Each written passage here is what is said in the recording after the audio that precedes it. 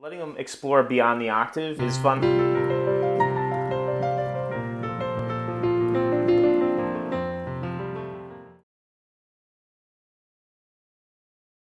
All right, so in this video I'm going to be showing off one of my off-trail piano lessons. An off-trail piano lesson is something similar to off-trail hiking. It's something that comes up unexpectedly and spontaneously. I just decide to follow the interest of my student, or sometimes these are created to solve something that they're having difficulty with. And if it turns out to be an interesting exercise, then I will write it down and save it in a folder that lives on my laptop called Off-Trail Piano so that I can use it with other students. The purpose of an off-trail piano lesson is to create no interference between the student and the instrument.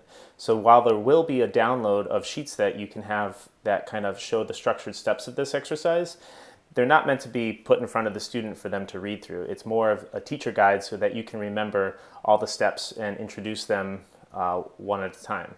With these structured steps, everything happens, this ends up becoming kind of a complicated sounding thing, but it's very approachable because it starts with something very, very simple and then builds one step at a time and ultimately leads to creative independence for your student. And this is intended to give them the confidence that they could just walk up to a piano anywhere and just start creating something interesting without feeling like they didn't have a prepared piece ready to go. So it's more about learning how to play the instrument in a way of just creating very interesting sounds. So it's going to be using their ear, focusing on rhythms a lot, creativity and all that. It's not going to help them with their reading, but it'll help them with almost everything else. This is an exercise that I've used with transfer students. A lot of times it's their first lesson. Adult students, teenagers love it, and I do it with young kids too. Because again, it is very approachable. It's not that difficult to get started with this, and sometimes you'll have to do a modification of some of the steps.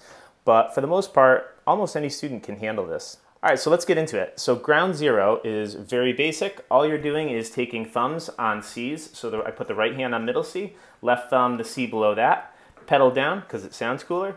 And you're just creating an eighth note pattern here. 1 and 2 and left, right, left, right.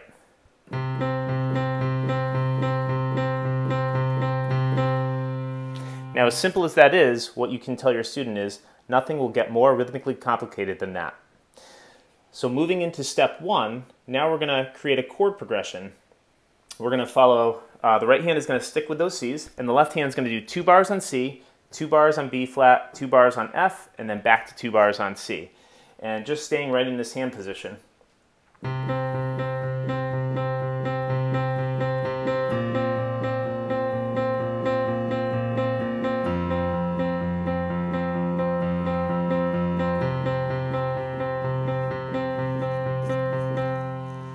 And the trick here is to get them to feel 2 bars. Feel 2 bars before making your change. So however you like to teach your counting will probably work just fine.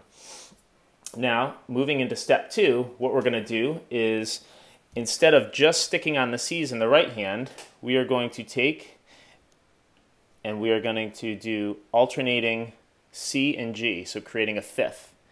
And what I like to show my students here is that there's 4 groups of fifths, and on that last group of 4, that high G is on the and of 4 on measure 2. So that is the last thing you hit before you change the left hand. So this would sound like this.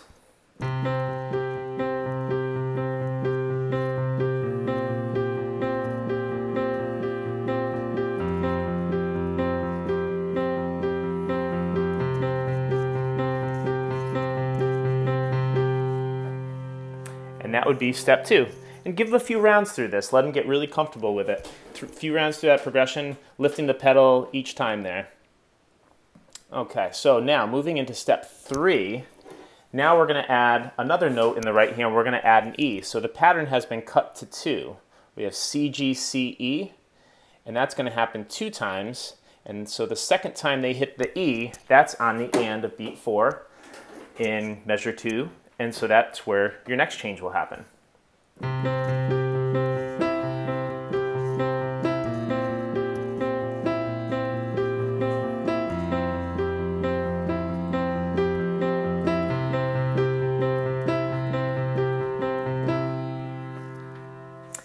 Now, moving into step 4, what we're going to do is we're going to take out that E, and we're going to go back to just doing the 4 groups of fifths.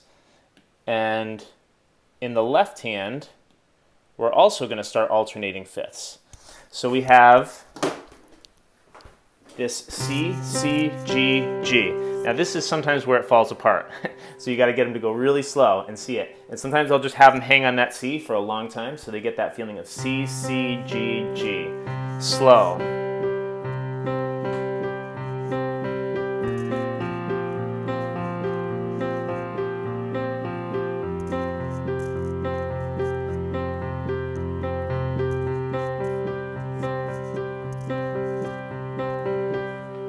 Okay, so that would be step 4. Then moving into step 5, and this is the last structured part of the exercise, you bring the E back in with the right hand. So here we go.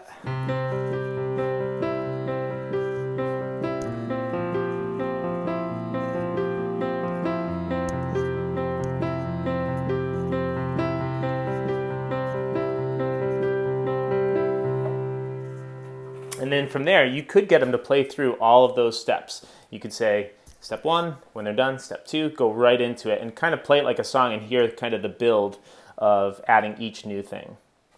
So that concludes the structured part of the exercise. So now we're going to start getting into the more creative aspect of this. And the creative aspect of this is you're going to start allowing them to improvise with the right hand.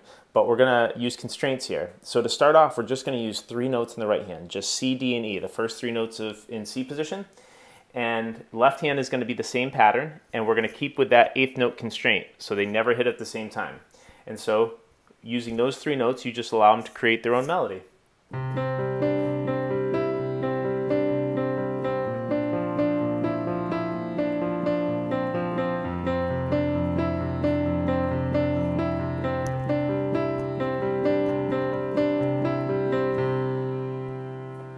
From here, then you can expand it out and give them the first 5 notes.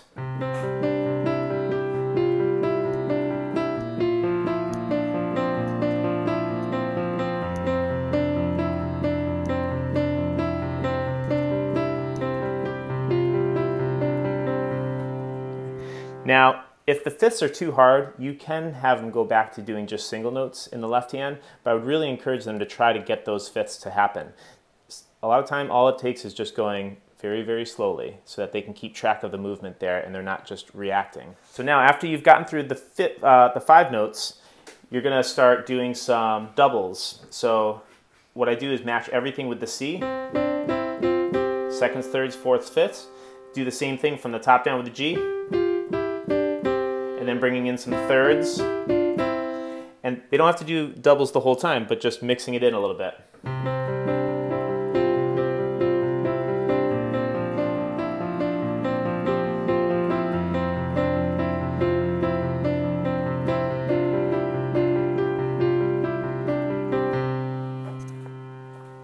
Now once you get past the fifths with the doubles, now I'll show them the entire octave. So we are in the key of F, but we're starting on C. So some people might say that's Mixolydian.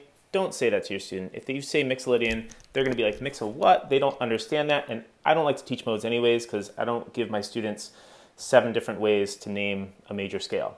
So we're in the key of F, and the progression that we're doing here is a 5-4 to a 1. So even though it feels like it's kind of centered around C, you're showing them that this is all based on that F major scale. So here, you can just have them introduce that full octave. You could just have them go straight up and straight down to start.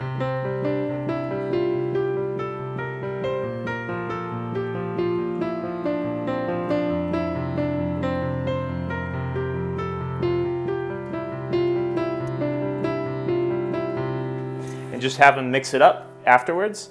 And then you can get them to start doing some of the doubles there. And once you get beyond this, after using the whole octave, then you give them complete creative freedom. And you can take away that 8th note constraint and just let them go for it. 16th notes, you can hold notes out longer and just let them kind of follow their ear. And trying to get them to be connected to the line that they're creating, so they're kind of singing that melody. And that's the purpose of introducing things slowly, starting with 3 notes so they can keep track of it, and then add, you could even do 1 note at a time. How does this change it? What new sounds can you create by just adding 1 new note? So you need to decide how much you want to add and how quickly. So just an example of something that's moving beyond the 8th note constraint.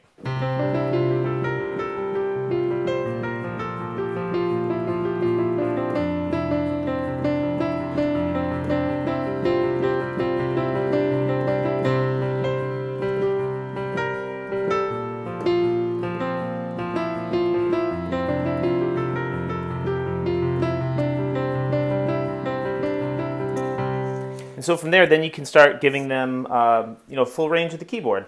And sticking, you could go, there's so much you can do with this. Really just build it on, but letting them explore beyond the octave is fun.